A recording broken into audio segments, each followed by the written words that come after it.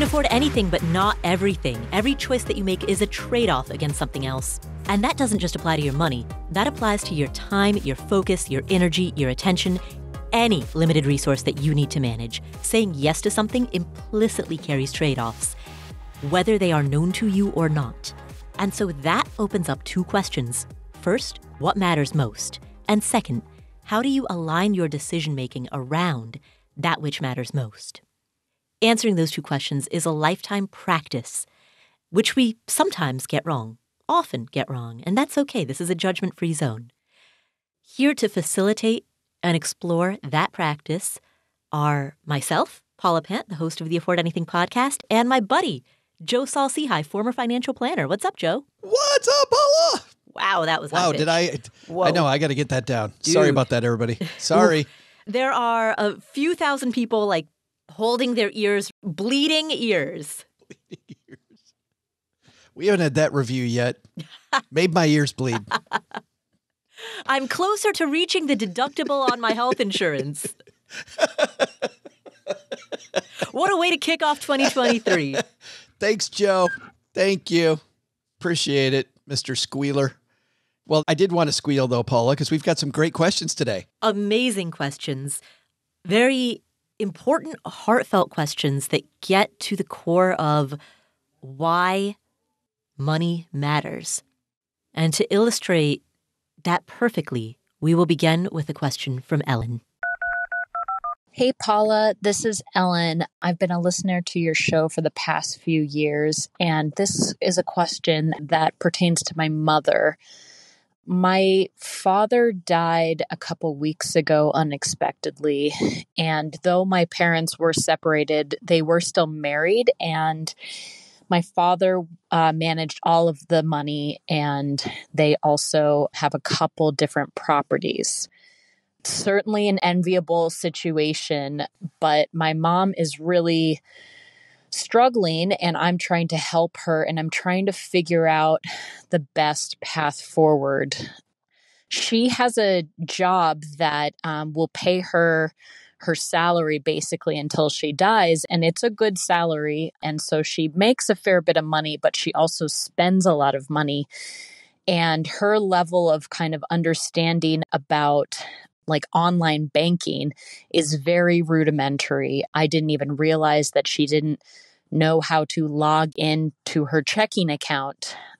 And my father ran all the finances in somewhat of a complicated fashion, multiple bank accounts. I'm sure he had his reasons, but I'm just kind of trying to figure it all out at this point.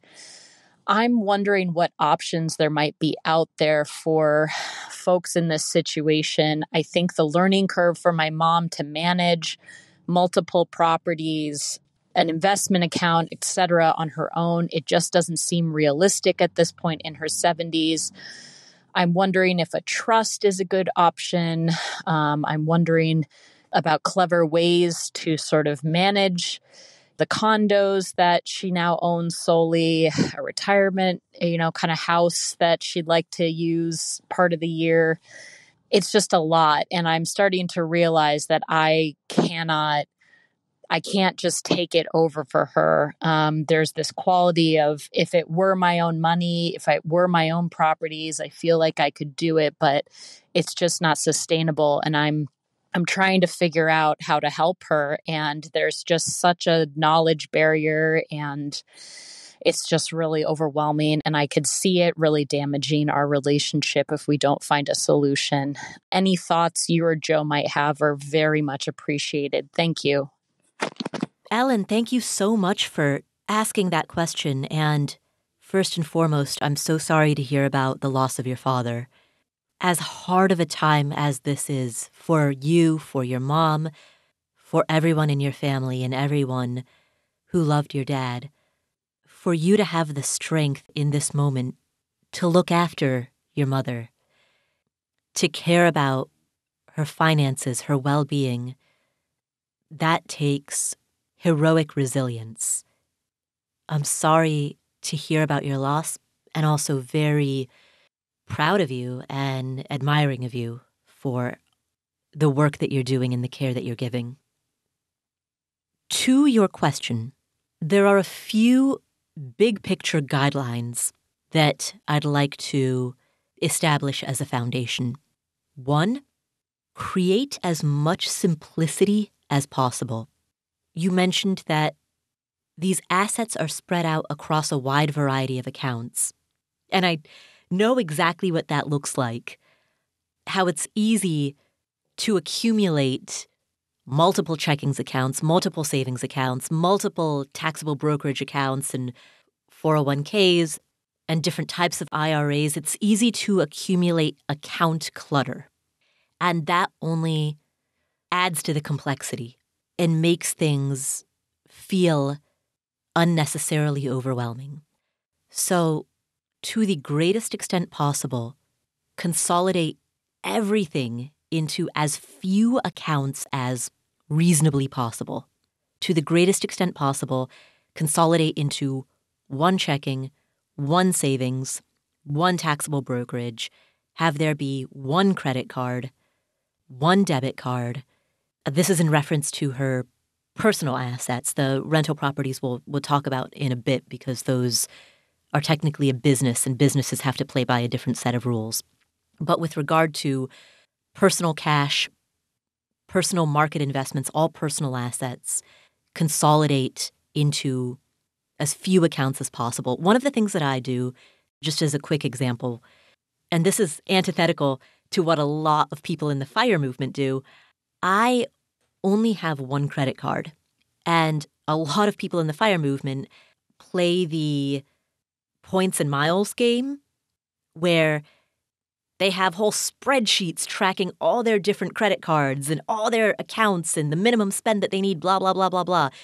Man, that sounds exhausting. That sounds like a part-time job. Good for them if that's what they're into. If that's a great Friday night for them, awesome. That's your jam, go do it. But personally, for me in my life, having just one credit card so that when I'm trying to track my spending, I only have to look at one account statement, that creates a level of simplicity that I am happy to have. I think that's the message here, Paula. The message for Ellen's mother is that this doesn't have to be complex to get to her goal. You can have your assets very simply arranged and you can get there. As evidenced by our mutual friend, J.L. Collins, who talks about you can get there with one fund. Mm-hmm. Not the way that I would do it, by the way. However, his proof is, and this is what I love about J.L. Collins' work, is he proves that all this stuff that we get all worried about, all this complexity, we get so nervous. You just go out there and do it. You can forget about buying the perfect fund, just buy the total market index, and you're going to be okay. You will be okay. Or just buy the Target Retirement 2020 or the Target Retirement 2030 if she wants to be a little bit more aggressive. I don't care which one. What I envision, she talked about a trust, maybe. She talked about it's so complex. There's so many things. What I would do is help her mom just make a spreadsheet and start with the easiest stuff to understand first, like you referenced the checking and the savings account. Make those simple first. And then just take it piece by piece. The other cool thing is it doesn't have to be all done tomorrow. It doesn't have to be done right away. So I would definitely do that. And I'd love to hear what you say about the property because my thought extends, Paula, to the property. She doesn't have to own this property, which is more complex, in her plan to reach financial independence. She can have much more of a passive approach and she'll be okay. So she can really, really make this simpler and still be in the right category for short-term and long-term needs. It can be a lot simpler. Right. So I'll talk about the property in a bit, but Joe, to echo what you said, I was struck when Ellen talked about the complexity of managing investments. There's really nothing to manage. Put everything into a Vanguard Target Date 2020 fund and you're done. Boom. You never have to think about it again. You can truly have a one-fund portfolio. Oftentimes, when I'm talking to new people who have never encountered personal finance before and who I can tell are avoiding making any contributions to a 401k because the whole thing just feels so overwhelming. Like 401k, what are these letters and numbers, right? When I encounter someone like that, right off the bat, I tell them, just put everything into a target date and let it go. Because so much of what we talk about in Nerdville on these podcasts, we're talking about the icing and not the cake, right? We're talking about the 20% of the 80-20. The bulk of what needs to happen in order to have a satisfactory financial life is very simple and very straightforward. And when we get into much of what we talk about on this podcast, when we get into optimization Nerdville, we're trying to eke another 2%, another 3%. It's like travel hackers who are trying to squeeze an extra business class ticket to Paris out of their spending. Sure, you can do that if you want to squeeze the lemon for all the juice it has, but that's not necessary. There's the concept of satisficers and maximizers. A satisficer, and no, that's not a mispronunciation, that's what the term is called. I don't know why. I've never heard it in any context other than that. But a satisficer is someone who has minimum criteria for what they're looking for, and the moment they find the first thing that meets their minimum criteria, they're like, cool, I'll take that. And they're done. That's it. And that's how they approach buying a couch, buying a car, choosing what city to live in. That's how they approach every decision in their life. Those are satisficers. By contrast, maximizers are people who painstakingly research the pros and cons of everything in order to try to find the quote-unquote best option. And what researchers have found is that satisficers actually end up happier with their decisions than maximizers do, largely because satisficers never second-guess their decisions, whereas maximizers are constantly, even after they've made the choice, constantly second-guessing themselves. Should I have? Should I not have? So in terms of overall life satisfaction, you can approach your finances like a satisficer. You don't need the quote-unquote best investments.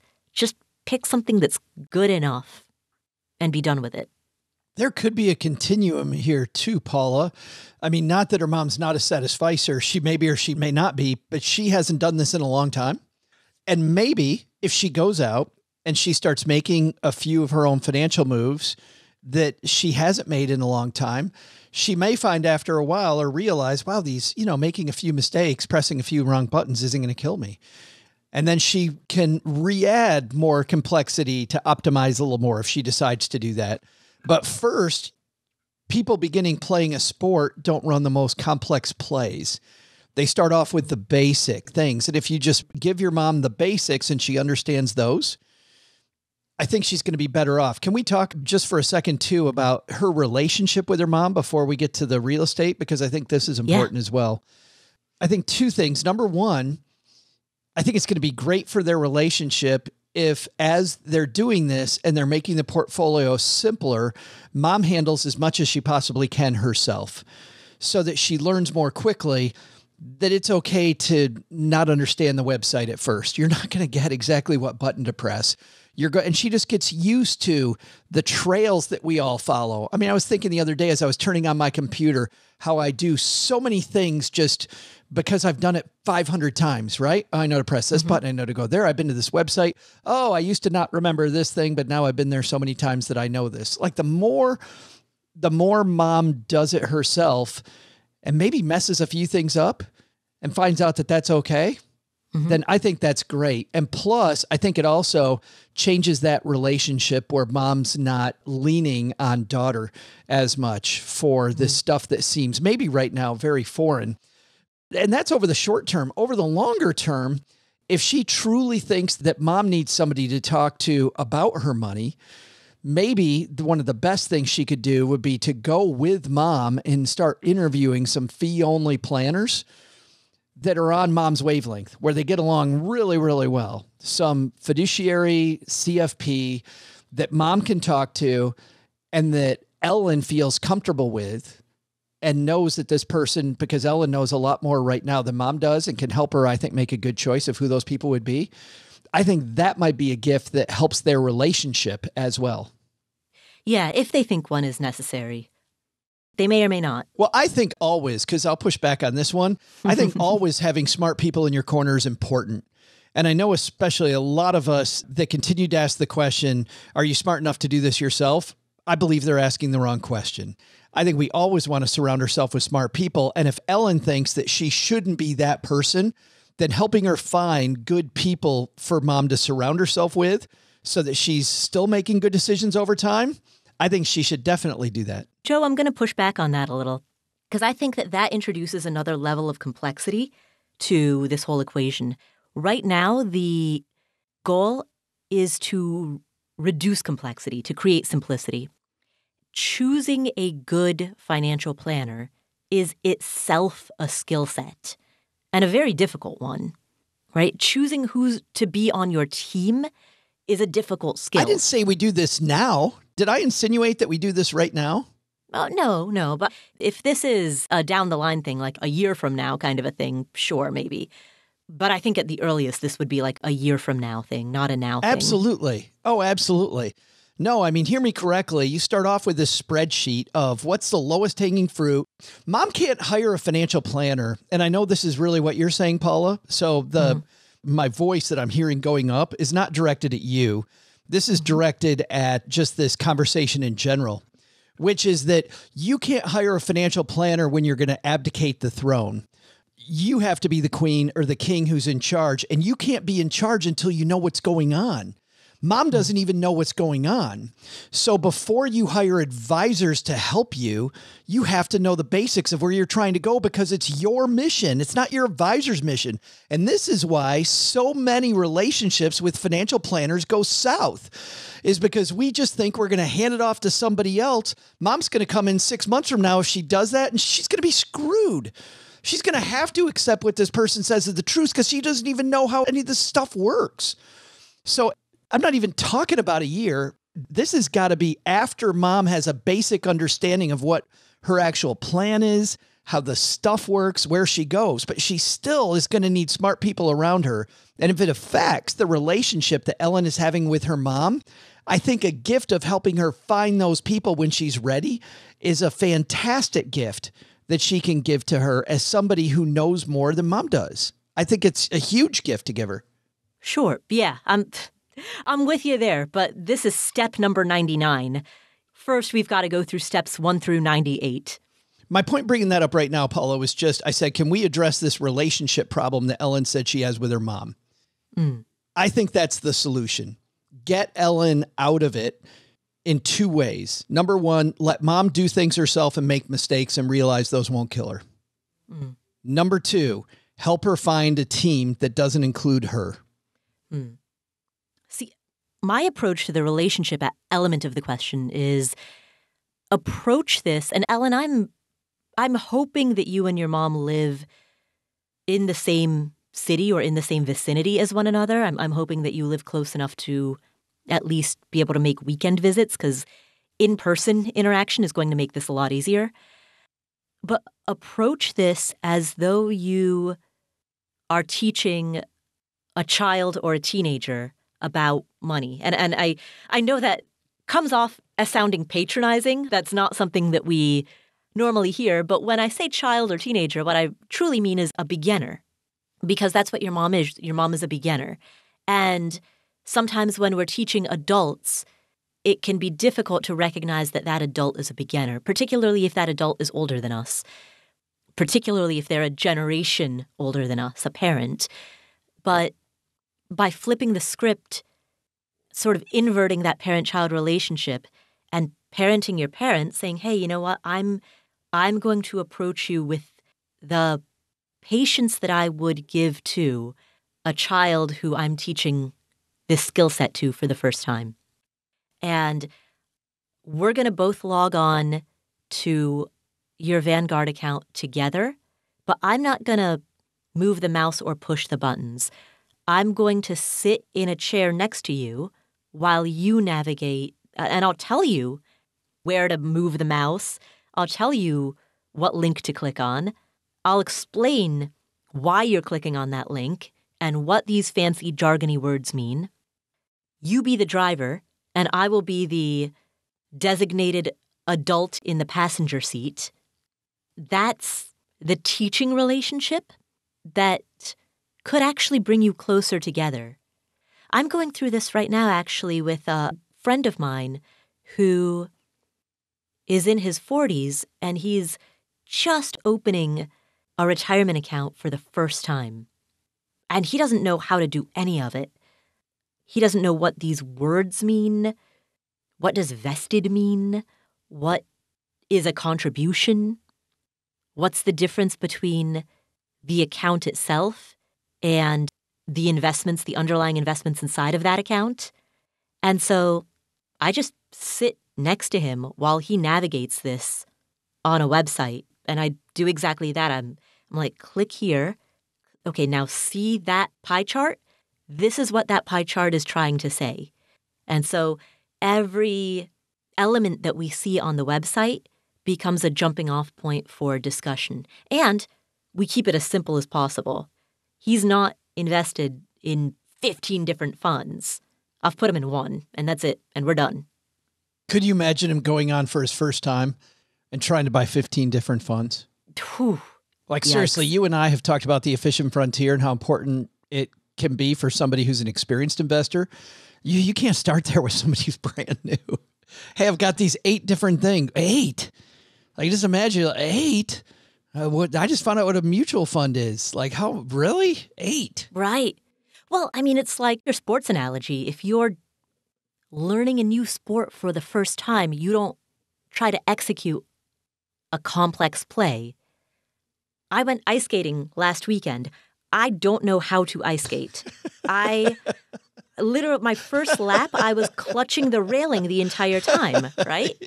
Yeah. So my friends were great. They were holding my hand and guiding me across the rink, but I do not know how to ice skate. If left to my own devices, I would fall on my butt on the ice.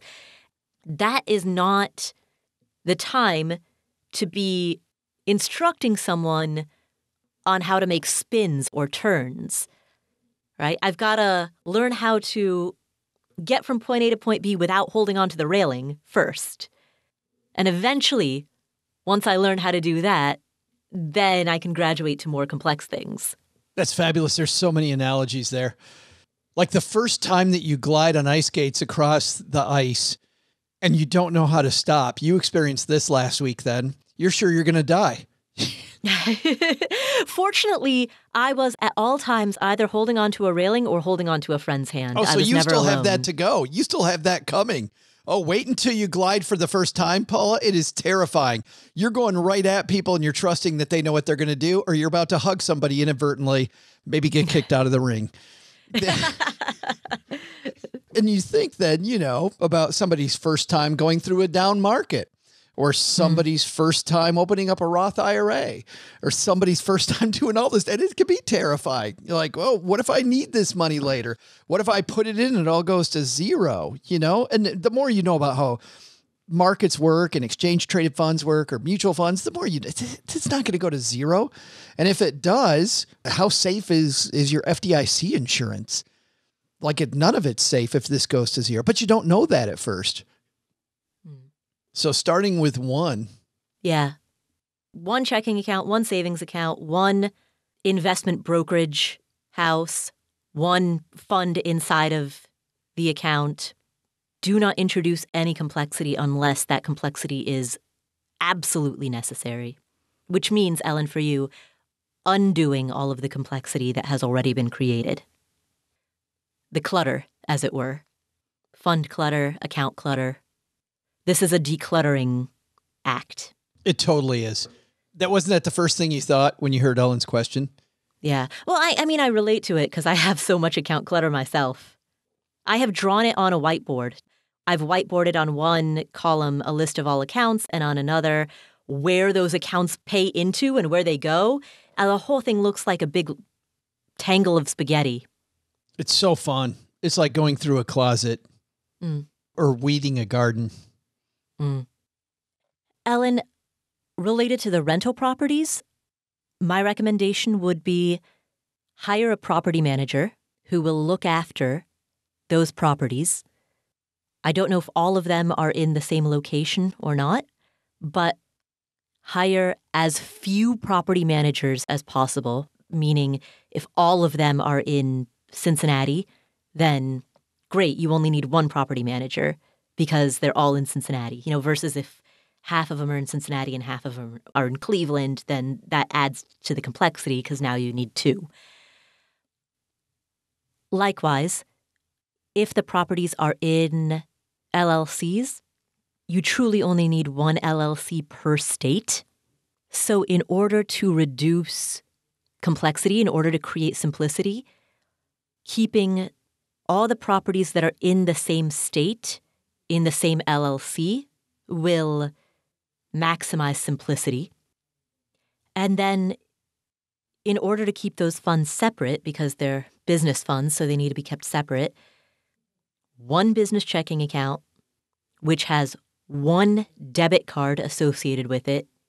All the income goes into that business checking account. All of the expenses associated with the property come out of that business checking account with the debit card or with the checkbook. And that's it. No more additional complexity beyond that. Property manager that's handling it, one account to capture all the revenue, link that account to QuickBooks, hire a bookkeeper to reconcile QuickBooks, hire an accountant to do the taxes. And that's how you make that as simple and as hands-off as possible. You'd mentioned a trust. Joe, I'm curious what you're going to think about this. A trust, I think, will only increase complexity. It'll only make things worse. I don't see any reason to have a trust unless you're worried about some family member coming after the assets and you're trying to protect the assets. I don't see any reason to have a trust. To me, that's just going to drastically increase the headache factor. Yeah, I don't know what the family situation is like. And I also don't know what the total value of assets add up to. There's certainly, if it's in the tens of millions of dollars, which I think for most of the Stacking Benjamins and Afford Anything audiences put together, there's going to still be very few people. I think it's 1 in 700 people, Paula, I read earlier today, have an estate planning problem based on the value of their assets. So if it's 1 in every 700 people listening to the show might have an estate planning problem. I think if that is the case, though, then definitely get a trust. If not, I think she can put beneficiaries on all of her accounts and make sure that the right things happen. If there are children by prior marriages, if there are other relationships that mom has had besides Ellen's dad who passed away, that also can increase complexity and a trust might be necessary.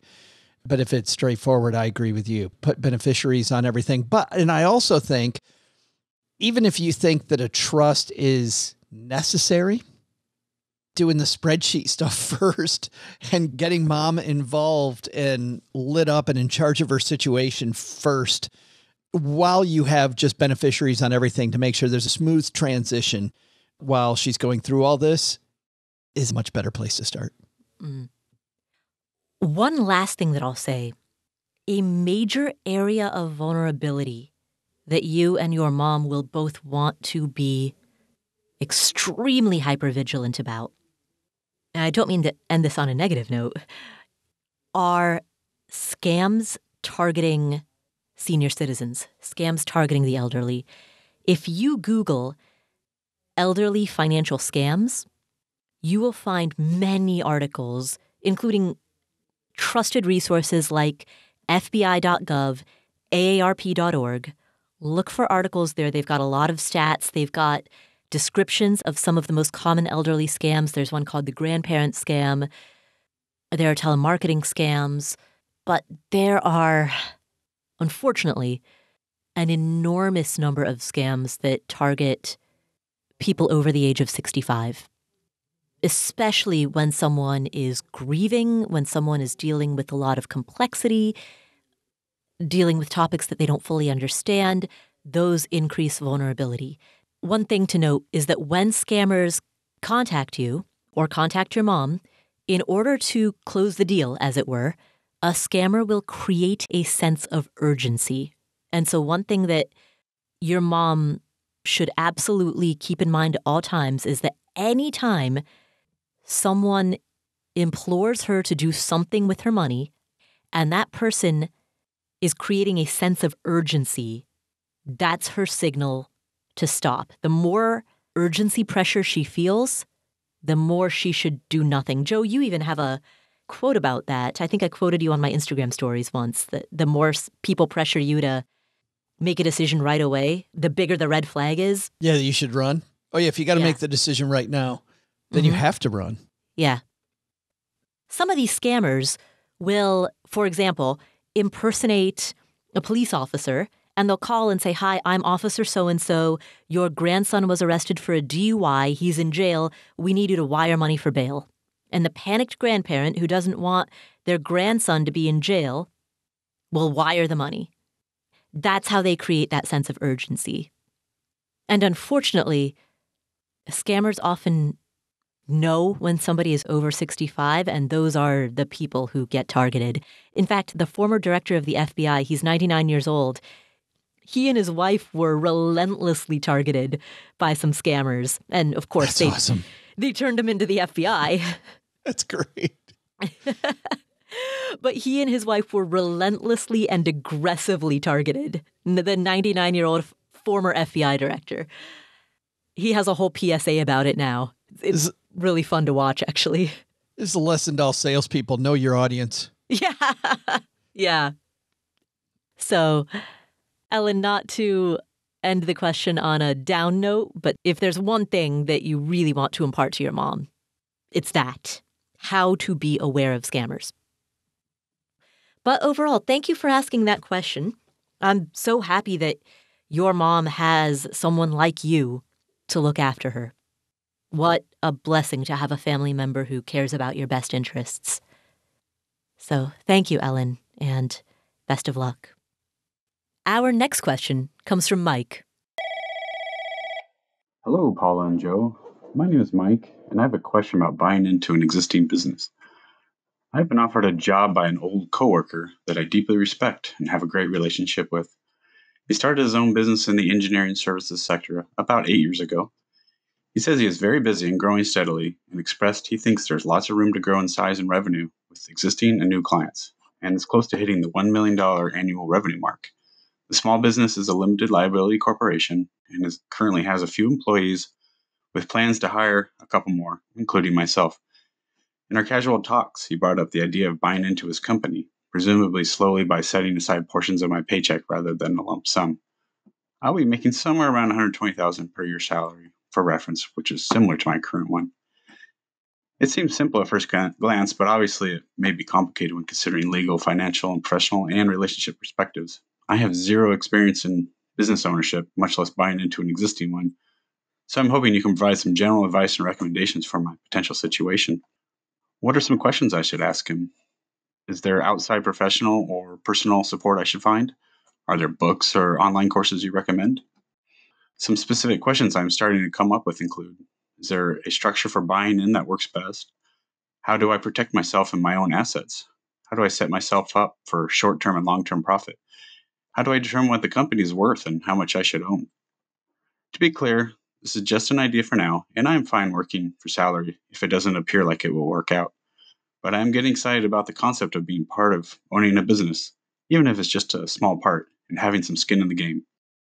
Thank you for all the great information you have provided over the years. Afford Anything and Stacking Benjamins are my go-to podcasts when I'm walking the dog or mowing the lawn. Mike, thank you for your question. I'm glad that if you're walking the dog or mowing the lawn, you've got financial wisdom coming in. I have a couple questions right off the bat. First of all, and I'm sure your buddy is awesome and this is a great business, but just putting on my skeptic hat for a moment. Number one, he started the business 8 years ago. It is only now making the first $1 million in annual revenue. Why'd it take 8 years to hit $1 million in annual revenue? That's, as far as top line gross revenue goes, that's not a lot for a business, especially a business with multiple employees. So that's the first question that comes to mind. Has he been doing it full-time for all 8 years, or was it part-time for the first few? Second question, of course, and maybe you just didn't want to share this, or maybe he hasn't shared this with you, but if 1 million is top-line gross, what is bottom-line net? Third question, what are the primary revenue sources in the business? How reliant is it on just one or two major sources of income? So, for example, are there one or two major clients that drive most of the revenue? If so, then that business has some vulnerabilities, because what happens if the one or two big sources of income dry up?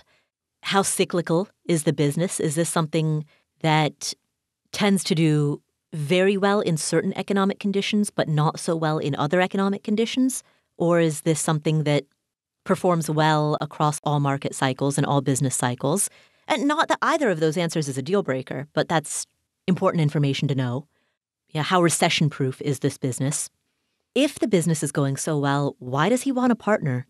Given that he's willing to hire you at a good salary, at the same salary that you're making right now, what reason would he have for wanting to give away equity, partnership in this thing that is his baby that he spent the last 8 years growing from scratch? Why give that up, the most important asset that he has? That's my number one question. Yeah. That's the first one. Companies, I think, Paula, only solicit small investors if one of two conditions happen. Either one, they just want to include friends and family, usually not the case. They go to friends and family because they're the easiest people to get money from. But the second reason is because big investors have passed. Usually when clients of mine, when I was a financial planner, sometimes people with millions of dollars were presented opportunities. In most cases, we found out doing our due diligence that the only reason that we were asked for money was because bigger firms had said, no, thank you. And that's a red flag. If companies with huge departments that can go dig in and do due diligence say this isn't a good idea, if they pass, why is it good for you? And it doesn't mean it's not, which, Paul, I love how you began that, not to be negative, but this is your job here. Your job is to think of all the things that are bad so that you can put all these in front of your friend and have him answer each one of these questions. Right, exactly. But I also wouldn't take his word for it. I definitely would want to see the books. And I love what you said about the business being cyclical and about where revenue comes from. But I also want to see what the debt situation looks like. Obviously, we don't want to see debt. I don't want to put money into a business just to do debt service. I want to be able to grow the business. And then number two is I want to see then also free cash flow that is every month, because that also gives you room to expand. So the first way I would answer Mike's question about what does he need to know, I'd want to sit down with a CPA, somebody that knows how to look at the books, and help Mike learn how to read the books. I had a great discussion with Sharon Lechter, who's the co-author of Rich Dad, Poor Dad. And Sharon had this wonderful phrase that I totally agree with, that accounting is just another language like Spanish or Italian. It's just another language. And when you start learning some of this language, A, you'll know it forever, like riding a bike. But then second, you can then discern problems or opportunities that you couldn't before you knew that language. So learning how to read that language will give a lifetime of better investing to Mike. Yeah. You know, I'd go one step further. So I took an accounting class last fall. It was absolutely fantastic. Mike, I would strongly recommend, you don't necessarily have to take a class. Go to YouTube. There are some amazing accounting channels on YouTube. That's where all the fun people on YouTube go. Honestly, there's some pretty fun ones out there. There's one, what's his name? Is it Accounting Tools? Let me find it. He has the greatest YouTube thumbnails I have ever seen. Oh my goodness. Like, I watch his videos partly for accounting and partly just as a tutorial on how to make great thumbnails. I've definitely known some people in accounting who are tools. Ha ha ha ha ha. Accounting. Says a guy, by the way, who was a financial planner for a long time. So accountants, you can bring it back at me. That's fine. All right. Accounting stuff. Accounting stuff on YouTube. 510,000 subscribers. Sweet. Oh, that's awesome. Right? That's fabulous. Yeah, I would binge this YouTube channel for a weekend. Mike, do that before you make any moves. And then start a side hustle as a graphic designer based on what you've learned from watching this guy's thumbnails. Wow. I mean, I can answer another of Mike's questions. He said, how do I protect myself and my assets? Generally, Mike, when you invest in an outside company, if it's private, you're going to sign an agreement that means that you are not a general member of the business. You are a passive member of the business. And you want to make sure that this is clear, because if you're going in as a partner and the business gets sued, there is a possibility that your assets will not be protected. However, if your job is just to give money to the business in exchange for some shares, you know, if Kellogg Corporation gets sued, Paula, and you have stock in Kellogg, this would be the same thing on a micro level if it's set up correctly. Your assets would not be subject to a lawsuit against Kellogg if they got sued. Just as a shareholder, that wouldn't happen. So just be clear about that. And if you set it up the right way, that you are just buying, quote, shares of the company, then at that point, your assets will be completely protected. There is no risk to your assets. But by contrast, if it is a partnership, like a true partnership, then you'll want to set up agreements that cover what are referred to as the 4 Ds. So the 4 Ds are death, disability, divorce, and disagreement or distress. And the 4 Ds, are often where business arrangements fall apart. Death, for example. Imagine one of the two of you passes away and your heirs or beneficiaries receive your share of the business. Great. Does that mean that the surviving person now has a business partnership with the heirs or beneficiaries of the one who passed away? So does that mean, for example, that suddenly your business partner is that guy's kid or that guy's niece or nephew? Or does it mean that you now have to buy out that person, which means you have to come up with the funds to buy out that person? Right? Does it mean that you now are faced with a liquidity crisis because suddenly you're forced to come up with the money to buy that person out? Or does it mean that the heirs and beneficiaries are entitled to sell their share to some other third party, and so now you're suddenly a business partner with random Alan from Kansas whom you've never met before, right? That's what can happen with, and frankly, I've used death as the example, but the same thing can happen with divorce. If there's a divorce and the former spouse gets a share of the assets, does that mean that you then can end up in a business partnership with the former spouse, or that the former spouse can then sell their share of the assets to a third party, or can try to force a buyout, which puts you into a liquidity crisis? So you'll want airtight agreements that govern death and divorce and disability. What happens if one of the two of you becomes so incapacitated that you're unable to work? How long does the other person cover until the other person eventually runs out of patience and says, you know what, I've covered for you for a year so far. I can't keep doing this. I need to force a buyout, right? What happens in that situation? You'll want to create airtight agreements that govern the 4 Ds: death, disability, divorce, and disagreement. And the fact that that explanation took a long time, Mike, is why I would opt to own the stock.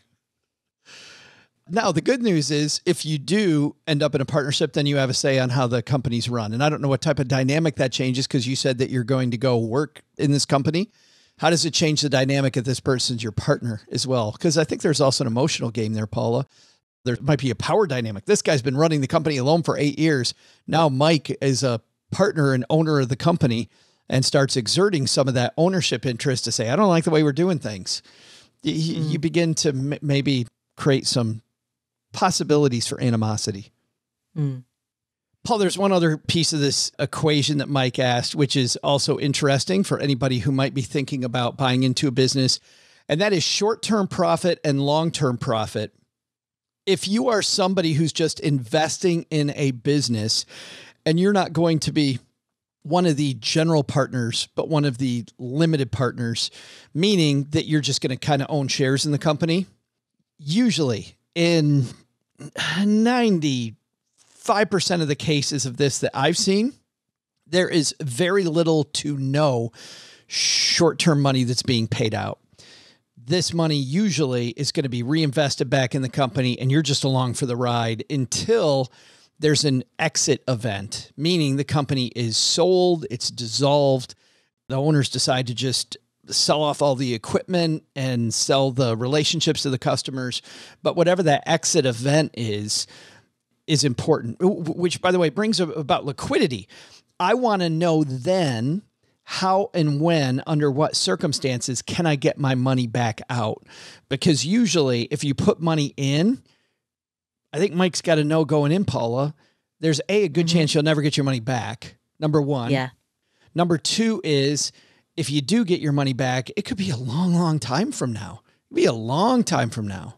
Yeah. The only reason that you would put money in is if you're expecting outsized returns greater than what you could get in an index fund, and you are willing and able to accept a lack of liquidity in exchange for those funds. And toward that end, Paula, because I think you make a great point, toward that end, entrepreneurs will always be happy to show you their projections of where they're headed. Entrepreneurs, and I'm one, and Paula, you're one, entrepreneurs generally are optimists. We're very certain that our business is strong and it's going to go really well. But back when I was a financial planner, when a client would bring this opportunity to me, just as a general rule of thumb, I would always double the runway that the entrepreneur shows me. If they think the profitability is in 4 years, I think it's going to be 8. And by the way, that always served me well. That always served, but on 2 occasions, in 2 different scenarios. Number one is I didn't expect the money in 4 years. I didn't go in there expecting my scenario is going to be as rosy. So if it did go longer than that, I wouldn't have friction between myself and the entrepreneur. You know, we wouldn't be beating heads. And then the second thing is that if it was out in 4 years, I was very excited by that. I was happy with it, which is great because I like that that's a happy accident. So I think that making that projection longer than what the entrepreneur tells you is wise.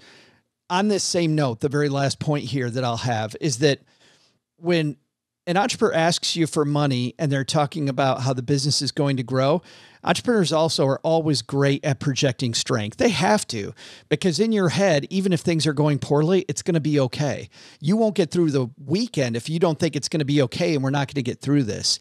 So don't take an entrepreneur's rosy projection of the future as the truth as much as what the written documents say, which is why you always want to get in writing where the business truly is. And looking at the past is the best way to make approximations for the future on your own. So take a look at the past 8 years, or at least the past 4 years of tax returns. Take a look at the last 4 years of P&L statements, of balance sheet statements. Right? That's why you spend a weekend binging on the accounting stuff channel on YouTube, so that when you're looking at the P&L statements, you know what you're looking at. So thank you, Mike, for asking that question. Good luck with this new opportunity. Our next question comes from Pepp. Hey, Paula and Joe, Pepp here.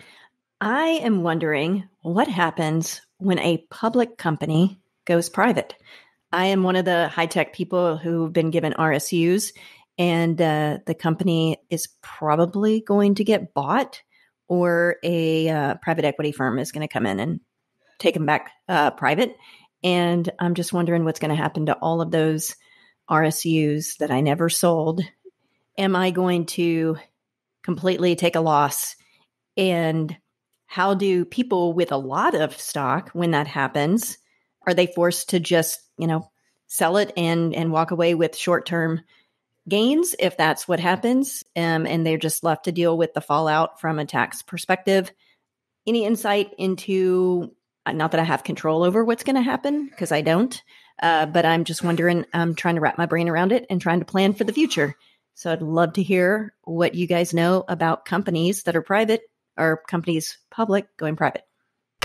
Sounds like someone works at Twitter. What, too soon? Is that too soon, Paula? I know, right? Yeah. This is a great question, Paula, and I will always begin the way I think that everyone should begin. You have plan documents related to your RSU plan, and those are going to define everything for you. But I can also answer this question a little more generally by saying that in most cases, this is the way that it works. So I just want to preface it that way. The good news is that when your company is acquired and goes private, all the shareholders need to be bought out. So the first thing you need to know is whether your RSUs, your restricted stock units, are vested now or if they're not vested. If they are vested right now, well, then that's fantastic news because then you now own stock units in the company and you will receive one of two things. And it largely follows the same things that regular shareholders get. You'll either get a cash buyout, or if it was an acquisition for shares of stock, you will get those shares traded for shares in the new company. And sometimes it's a combination of both of those. You'll get some cash and some stock. That may create a taxable event. So once you're clear about what's going to happen to your shares, you want to meet with your tax advisor or work through your tax software to model exactly what the implications are going to be for you tax-wise, so you're not surprised when you go to file your taxes. But that will create a taxable event. Unvested shares are a whole different thing, which means that, and this depends on your plan document, means that you might still have restricted stock because the new company may want you to continue to work for those. I mean, you still work for the company. RSUs are a heck of a great incentive program the company still want. So they may just make a change in what you actually get and how those shares are going to vest. I'll give you an example. Let's say that you own company A and they do a stock in kind purchase. So you'll get shares of company B that replace your shares of company A. Your restricted stock units for your unvested shares may turn into unvested shares of company B. That's going to be based on the plan document. The best thing to do in this case, by the way, Pepp, is going to be to wait because your unvested shares, you're going to get more details on. You will get more details about what happens to those because you're not going to be the only person with RSUs. I mean, unless you're at a really, really small company, but I'll bet you're not. If you have RSUs, you're generally at a fairly, at least mid-sized company, and there's going to be a lot of people in that boat, and the company is going to be obligated because of the fact that you own these RSUs, even though they have invested, to give you more of a runway about what the decision-making process will be around what you can do with those or what you can't do with those or if they went away. Your plan document, though, may already spell that out. If our company gets acquired, here's what's going to happen to your RSUs, and it'll tell you A, B, C. And if you trust people in HR, your human resource department is always, as long as you trust them, is a great place to ask questions like this. Not a great place to ask questions. So do you guys offer severance? Don't go ask HR that question. But remember, HR works for them, not for you. Exactly. HR represents the employer. You have to remember they're going to evaluate your question. But what happens to my RSUs is a completely valid question and doesn't mean you're going anywhere. It's just like, hey, I've got all these RSUs and a bunch that aren't vested. How's that going to work? Paula, I'm also going to give you a great resource from a blog called levels.fyi, which walks through what happens to my RSUs when my company gets acquired. I think they do a really nice job of getting even more into the weeds on this than we did today. So I'll pass that along to you and you can put it in your show notes. Perfect. And the show notes are available at affordanything.com/show notes. One last thing that I'll say about vesting, and this doesn't refer to RSUs, this is vesting generally, including vesting that takes place inside of a 401k or any other company-sponsored retirement account. And Pepp, this is not specifically for you, this is broadly for everyone listening. If your company does a round of layoffs or shuts down or lets you go against your desires, if you were not the person to initiate leaving the company, if they left you rather than you leaving them, sometimes you can negotiate for the value of the unvested amount. And it doesn't always work, but it's worth a shot. You're on your way out the door anyway, so you may as well try. I have known people in the past who have done that, who have been laid off, and in the span of that layoff, they've emailed the company and said, hey, the purpose of vesting is for the company to give me an incentive to stick around. My intention was to stick around. Y'all broke up with me. So given that there is this unvested amount in my 401k, can you please either turn that into a vested employer contribution, or can you please increase the size of my severance package, increase the size of my final payout bonus by that amount of money in order to compensate for it? And I've known cases in which that has worked. So that's a quick tip for squeezing some more juice out of the lemon, right? Sure. No. Like we were saying to Ellen, that's most of what we talk about on this podcast is the optimizing rather than the satisficing. That's a prime example. A lot of people might think, well, Pepp doesn't have any leverage in that case, or, they may be in the same situation, but you do. Here's the reason that you have leverage. They want you to sign one or maybe two different documents. They want you to sign either a non-disparaging, hold harmless agreement that, hey, I'm gone. I give up my rights to anything related to this company. It's all gone. Bye-bye. They want you to sign that. And then they may want you to sign a non-compete on top of that. And if they want you to sign those, they know that you have some leverage. You can say no. You can just leave, but they don't want you to do that because they don't know what you know. They don't know what you might be walking out the door with, and they don't want you to walk out the door with anything.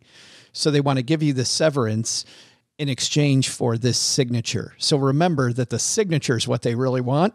And I think, Paula, that may give you some more leverage in your head. I don't think I'd actually play the card. I wouldn't say, oh, well, you need my signature. Don't do that. Just Right. realize that you have more leverage than you know and have some confidence when you make that ask. All right, we've got one more question today. And it's from an anonymous caller, which means, Ooh. Paula Pant, that we are assigning names of journalists. Mm-hmm. I would like to name this anonymous caller after the Pulitzer Prize-winning prominent journalist, Ida B. Wells. So let's name this next caller, Ida. Hi, Paula. This is Anonymous calling from San Antonio, Texas. I am 40 years old, single with no kids, and not planning to have children.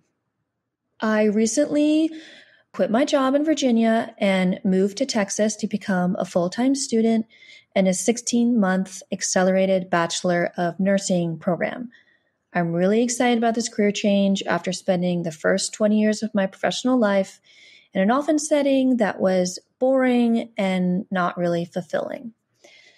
I'll graduate in January of 2024, and I'm planning to work in the ICU and maybe move to travel nursing after a couple of years.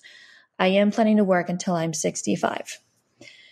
So my question is, as a full-time student, I'll have no income to report in 2023. and I have $5,000 to invest for my retirement. Should I take that $5,000 and simply put it into an IRA and start investing? Or should I use that $5,000 to pay the tax burden for a Roth conversion so that I can move about $40,000 from a tax-deferred account into a tax-exempt account? I know they both have benefits, but I can't figure out which one is better for me in the long run of 20 years. So a little bit more financial background. I have $20,000 in emergency cash, no debt, my car is paid off, and when I graduate, I'm also going to be completely debt-free, which I'm really proud of. In my retirement accounts, I have $165,000, 80% of which is tax-deferred, 20% is tax-exempt. So 2023 provides an interesting opportunity to do the Roth conversion because I'll have no income at all as a full-time student. Financially, I'm really proud of some of the successes I've had in the last couple of years, which include paying off debts and saving money for this career change. That said, I do wish I had more retirement saved. So really increasing my retirement, that's only $165,000 right now, is my number one goal for the next 5 years. Further down the line, I have some other ideas about travel or buying a home, but again, really focusing on retirement. So it has at least 20 years to grow. Thank you. I really look forward to your help, and thank you so much for helping all the people with your podcast. Ida, thank you for your question, and congratulations on saving $20,000, on graduating debt-free. Fabulous. On everything that you've done. My question back to you, do you have earned income? I think she was clear that she doesn't, but right. And if not, that answers Ida's question. Yeah, exactly. Ida, if you don't have earned income, what is referred to for tax purposes as earned income, meaning income that you've earned this year during this tax period. It's weird how that definition works. Earned income means income you earned, everybody. You heard it from Paula Pant right here. Well, I mean, it can't be income that you have earned in the past. It must be income that you earned during this specific tax period. There's no like rollover earned income, right? You couldn't have earned it back in 1992. After this program at Columbia, she's going to work for Webster's. Ouch, Joe. I know what you're saying. Just poking Paula. Yeah, there's no decision. She's going to, and you know what it is with the market being a sloth right now. Mm-hmm. I think it's a great time to do the conversion anyway. Yeah. But Ida, to answer your question, the conversion between the two options that you outlined, the conversion is the only option that you're eligible for. There is no choice. That's the one. Between the two that you mentioned, that's the one you have to do. You can only make new contributions with what is referred to as earned income. When she mentioned this, the only thought I had, and I'm sure you might too, Paula, is this is the one time if you're in school, who knows what's going to happen. So I would ask a question about the emergency fund first, make sure that that is more than adequately compensated for, because this is the time when she might end up having to take on debt if she uses this money to pay the tax instead of leaving it for a time when she's not going to have any income. Usually I'm all about it. I would just ask that question first. And if she's fine on her emergency fund, then go do it. Well, that was an easy question. Bam. Did we win the Pulitzer too? I don't think we've quite hit Pulitzer caliber yet. No. 1 star for this whole Pulitzer thing. Something to aspire to. Probably. The Pulitzer people, call our people, please. Is that how it works, Paula? The Pulitzer people call our people? No. You have to submit to the Pulitzer committee. You can, though. I mean, this is a podcast. You have a podcast. They'll take podcast submissions. Oh, there it is. It's right there, Paula. I just don't think Well, I can't speak for your show, but I haven't yet done anything Have you? exactly worthy enough Have you heard the to jokes? even constitute a submission. Have you heard the jokes we make on my show? Like, I don't think this type of humor is appropriate for the Pulitzer Committee. We did during the trivia question that you missed. Paula, for people that just joined the show, is usually a part of our Friday Roundtable, but like everything, she's taken a hiatus from that. But on the Friday Roundtable trivia question, which is a year-long competition, Paulette Perhatch, who's on our show and has written things that have been picked up by the New York Times, is an example, great writer.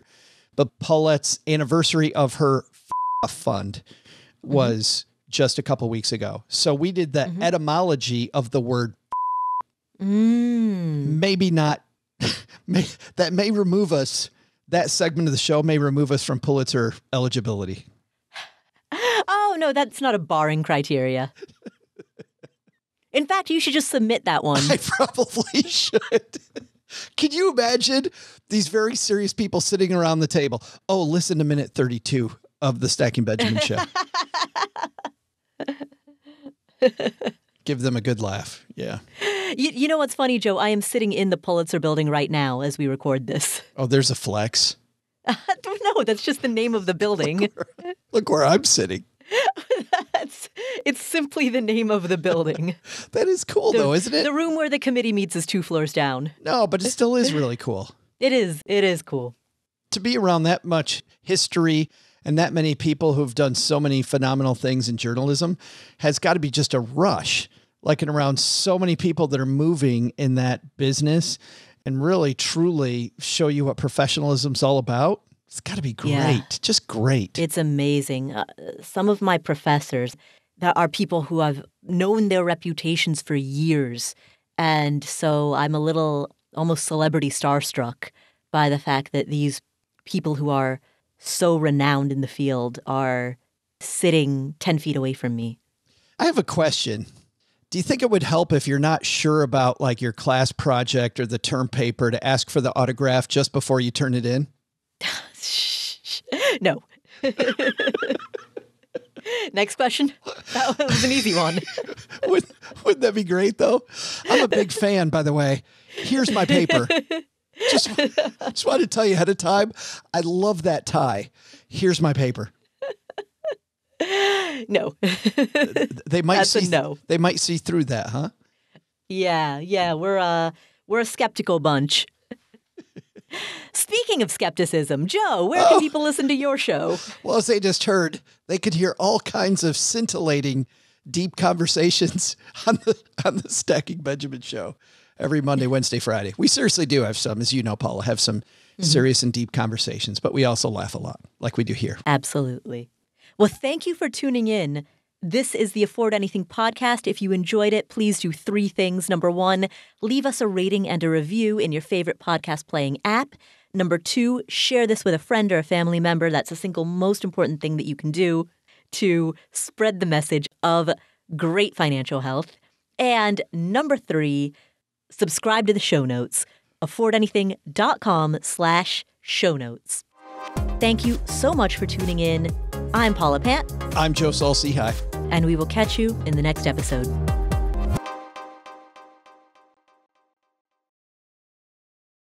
Here is an important disclaimer. There's a distinction between financial media and financial advice. Financial media includes everything that you read on the internet, hear on a podcast, see on social media that relates to finance. All of this is financial media. That includes the Afford Anything podcast, this podcast, as well as everything Afford Anything produces. And financial media is not a regulated industry. There are no licensure requirements. There are no mandatory credentials. There's no oversight board or review board.